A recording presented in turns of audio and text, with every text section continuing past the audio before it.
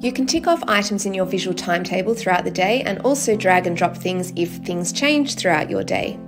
To make any changes or to edit your timetable, click the arrows in the top right. From here, you can either add existing items into your timetable or you can add new items.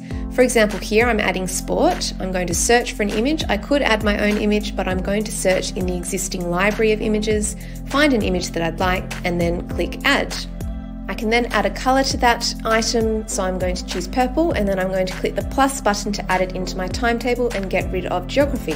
To add a default link to your timetable, you can click on the left-hand side where there is the defaults button, and from here you can add a video or an app or a link that you would always like to appear in that timetable item. So for example, for Crunch and Sip, I might always want to have this calming music track to appear. Let's look at another example. In your phonics lesson, you might always want the word builder app to be available. So if I come down into my phonics item, click the defaults, click the apps, then I can search for the word builder app, add that in, and then that will always appear when phonics is in my timetable.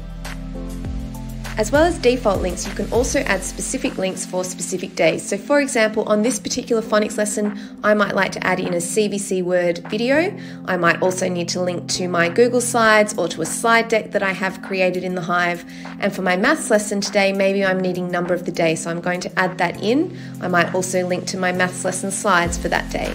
You have the ability to connect to videos in the Hive, to slide decks in the Hive, to any resources or apps within the Hive, as well as any link and any website that you might like that is external to the Hive as well. Your visual timetable will remain on the right-hand side of your screen. You can always hide it if you need to reduce distractions at any time, or you can click the pop-out and this will then make it its own separate little pop-out. And this is great if you are opening up other websites or other programs on your computer, but you want to keep the visual timetable visible.